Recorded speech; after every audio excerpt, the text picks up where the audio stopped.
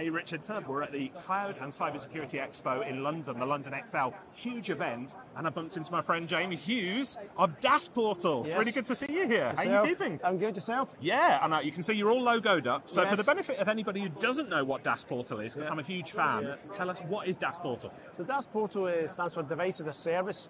So what we do, we partner with MSPs to make it easy for them to procure devices, peripherals, and get that out to their end clients.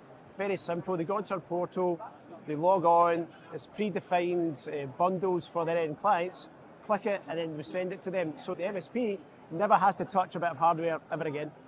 And we were just chatting off camera. So you're fairly new to the MSP industry, aren't you? Correct, yes. Really wonderful industry to move into. Yeah. However, I was saying when I ran my MSP business, and we're going back sort of 15, 20 years when I sold it, providing hardware to clients was a pain in the backside, to put it mildly, on that. So that's why I'm such a big fan. So if an MSP comes on board with Daas Portal, gain access to the portal, what then happens if they want to provide hardware for one of their clients? Yeah, well, very, very simple. So we would work with the MSP to work with their end client to find out exactly, so say for example, there's an end user with 100 people, and they go, okay, are you growing, are you static, are you in decline? Well, we're growing 10%, okay, so you need about 10 laptops, and we break that down to say you need 2 laptops a month in stock.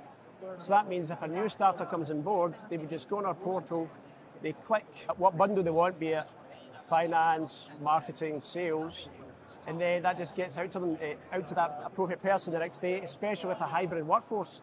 So it gets sent out to their address. That's wonderful, just one click and away you go. Yes, yes. If you're interested in finding out more about Daas Portal, they're easy to find online. You can see the man's logoed up.